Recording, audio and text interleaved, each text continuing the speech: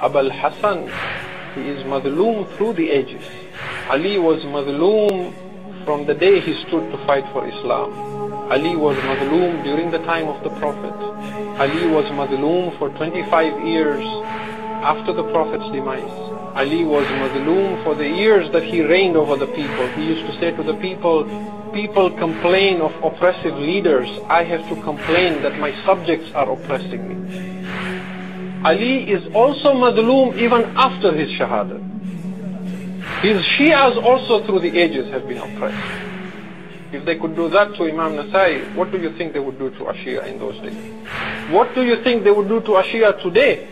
There are places in Pakistan, in Afghanistan, and now even in Iraq, you would not dare go to certain places as a Shia. They will cut you up into pieces and still believe that they're going to go to Jannah because they killed you. For what sin will they kill you? They will kill you because of your love for Ali. But a Shia is something else. To be a Shia is something else. May our mothers and our fathers be ransomed for Ali. If they blow us up, if they cut us into pieces and bring us back to life, we will still stand with Ali. Because Ali stands with the truth. And Ali is the distinguishing factor of a believer and a hypocrite. Never ever oppose Fada'il of Ali.